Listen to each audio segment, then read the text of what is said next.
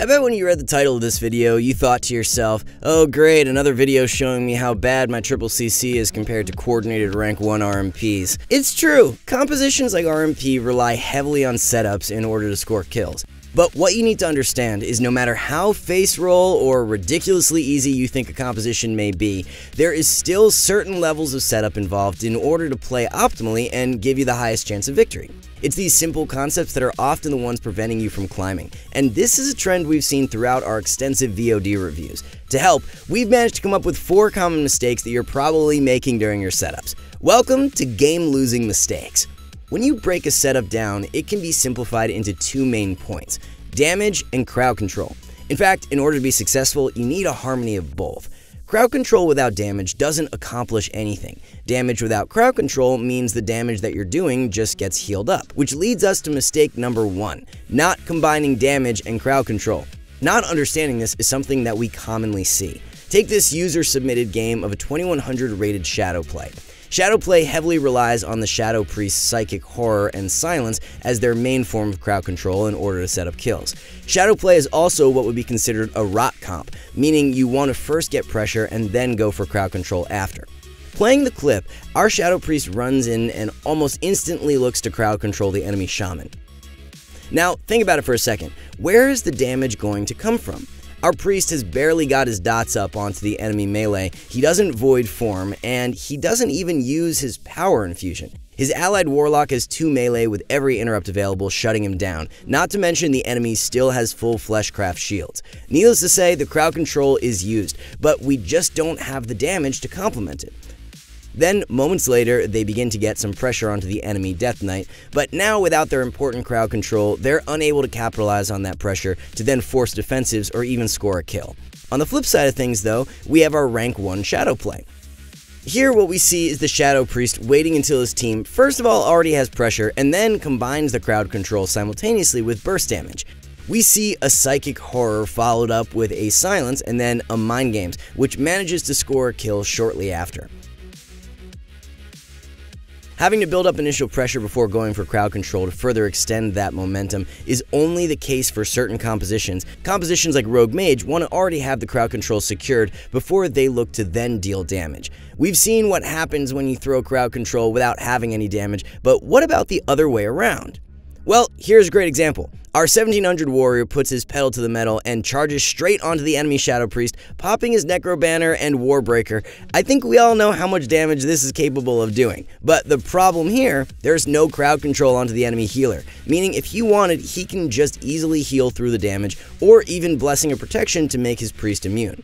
Also, there's nothing onto the Shadow Priest. Without lockdown on your kill target, they're going to be able to freely kite, pop defensives they couldn't use otherwise in a stun, or even just peel you. So, how do you think this plays out? Well, the enemy priest just pops Greater Fade, immunes everything, and runs away, despite our warrior more than likely doing 2x the Shadow Priest's health bar alone in this short period. Glancing at the composition of this user-submitted clip, we see they're playing KFC with a Holy Paladin. Not the most meta composition by any means, but by simply using a Freezing Trap, Hammer of Justice, or even Intimidating Shout onto the Holy Paladin, and at the same time stunning the Shadow Priest with a Storm Bolt would have meant our KFC at the very least forced a Dispersion or the Gladiator's Medallion from the enemy Paladin. Again, here we've got a 1800 Ret Warrior Holy Priest, much like our warrior from last game. They pop everything offensively almost instantly, and even manage to somehow force the bubble from the enemy Retribution Paladin. But just watch the enemy druid. He's able to just sit there and casually heal through the damage. Now consider this, our Ret Warrior had Stormbolt, Intimidating Shout, and Chastise. Any one of these 3 abilities thrown onto the enemy druid during our Retribution Paladin's 20 seconds of Avenging Wrath would have almost certainly forced a trinket. But then, the second our Ret's wings are over, we finally get the first crowd control in the form of an Intimidating Shout, which the druid just sits through as there is now no damage coming out. However simple this concept seems to you, it's probably something you're still messing up in your games. Always remember, the key to any setup is damage combined with crowd control. Before we continue, we wanted to quickly take this time to remind you about Skill-Capped. You watch our YouTube videos, but did you know that this is only a taster of what you get on our website? Our team of pro players have centuries of combined experience and have the exact game knowledge to teach you how to become a better player. Don't believe us? Well, over the past decade, we've helped over 500,000 players reach their rating goals, and we are so confident in your results that we offer a full money-back guarantee if you don't see the rating gains you are expecting. Now, for prices as low as only $4.99 a month, you can get instant access to all of our exclusive videos, and that is some pretty insane value since it means you'll be able to watch over 600 world-class guides, just like this one, for the same cost as a Twitch subscription. So if you want to take your gameplay to the next level, don't wait. Check out skillcap.com/wow today. The second mistakes we see regarding setups is overusing and overcommitting your offensive cooldowns when they may not be needed. World of Warcraft Arena is a game of trades. The more efficient trades you make, the closer you get to winning the game. Understanding how much damage you need to do in order to force cooldowns is very important in any setup. Take this opener here from a 1700 rogue mage. They sap the enemy healer and open instantly on the Shadow Priest with literally every offensive cooldown imaginable. We've got Combustion, Shadow Blades, Shadow Dance, and even Echoing Reprimand, all while in a smoke bomb. And in response, all the enemy Shadow Priest does is press Trinket Fade. But to be honest with you, he could have just simply pressed Dispersion and nothing else. So in this one setup, our low-rated rogue mage committed everything they have offensively, and in response, all the enemy team has had to do is use a gladiator's medallion and a 45-second cooldown defensive in the form of Greater Fade, nothing else, and the setup is over. Now our RMP is left with practically no big offensive cooldowns ready for their next setup.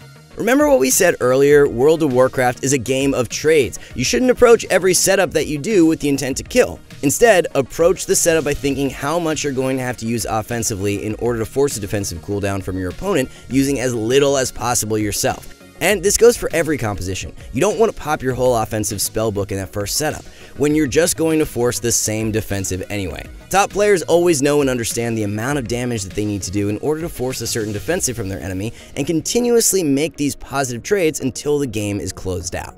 The third mistake, more than likely causing problems with your setups, is that you're not chaining your crowd control properly. Like we discussed in mistake number 1, you're going to need the combination of damage and crowd control in order to get pressure. But how you extend on that pressure is by chaining your crowd control. Watch this game of an 1800 rated Demon Hunter Boomy Arsham coming up against a shadow play. Our team goes in and instantly starts on the enemy warlock. They get an imprison onto the restoration druid while they both pump damage. But there is no follow-up crowd control, so once the druid comes out, he's able to get off a Cenarian ward before the cyclone. This then enables him to sit the cyclone. As the cyclone is about to end, once again, nobody is in position to follow up. There's no Chaos Nova, no Cap Totem, no Recyclone, no in-cap Roar, nothing. Instead, the druid gets a global off before he's then blanket beamed for half a second. So despite this ridiculous pressure coming out of the DH Boomy, the pressure isn't taking full effect because we're not getting the crowd control chains required. Next diminishing return, the same issue comes to light. The warlock drops low as we get a singular cyclone onto the druid. Again, nothing, there's no follow-up. So he comes out of the cyclone and begins to heal up the pressure again. And then after casting another, what seems like 10 regrowths, the enemy warlock is at a stable amount of health again. Before you guessed it, we get another singular cyclone. Our team here had crazy pressure onto the warlock throughout the whole entire clip, and even had crowd control onto the healer, but what prevented them from scoring a kill was their ability to chain the crowd control. Now let's compare this to a rank 1 team playing the same composition to see how much of a difference it makes when you chain your crowd control. Starting off, we get a root beam while they look to pressure the feral, getting stopped on his follow-up cyclone. The Boomy DH ensure they don't have any gaps by covering with a fell eruption, which then buys our Boomy enough time to land the cyclone. This is then followed up perfectly with a recyclone into an imprison by the Demon Hunter. Unbelievably, the feral doesn't die, but the chain is kept up by a low cyclone onto the feral. Regardless of what composition you play and what crowd control your composition has available, one thing remains the same. Your setups will be infinitely stronger if you talk about and chain your crowd control during your setups. Our fourth and final mistake is one that's very easy to overlook and is almost non-existent at the lower end of ratings: cross crowd control. As we know, a basic setup involves damage onto your kill target and some form of crowd control onto the enemy healer. But what about that third player? Here, we got a user-submitted clip from a low-rated jungle cleave playing with a holy paladin, facing up against WPS. Let's watch their setup. We instantly get an intimidation stun onto the restoration shaman, while the feral opens with a rake stun onto the warrior. This is then followed up with a freezing trap. As there is zero crowd control onto the enemy Shadow Priest though, he's able to just fear both our DPS and then freely mass dispel their trap. So now our low-rated jungle setup is instantly over, and we're going to have to wait until the next freezing trap in order to create any pressure. And what did our low-rated jungle force? Nothing. Let's rewind back to the start. How would you approach this setup? Well, our jungle opener was fine. We had the basics, a stun on our kill target, and a freezing trap into stun on the healer. You could argue that the target selection is wrong and the Shadow Priest is better to focus, but that's beside the point currently. What needed to happen is we need some of our leftover crowd control to lock down the Shadow Priest and prevent the peels. This could be done in the form of a mighty bash from our feral or a hammer of justice from our paladin. Just making this one small adaptation and putting some crowd control onto the off target would make the setup clean and force the enemy to either have to commit gladiator's medallions or, at the very least, force them to use defensive cooldowns. Now though, let's see how a high-rated jungle initiates a setup against the same enemy composition. This time though, our jungle is focusing the enemy Shadow Priest. Straight away, our feral rake stuns the enemy warrior, not to go him though, but to help his team ensure cross crowd control. This is then followed up by an intimidation stun onto the restoration shaman, finally with a bash onto the Shadow Priest. Then we follow up with a freezing trap onto the restoration shaman and mind control onto the warrior. The off target, which is the warrior in this case, is completely out of the game. This prevents any peels like intervene, war banner, intimidating shout, or even stormbolt.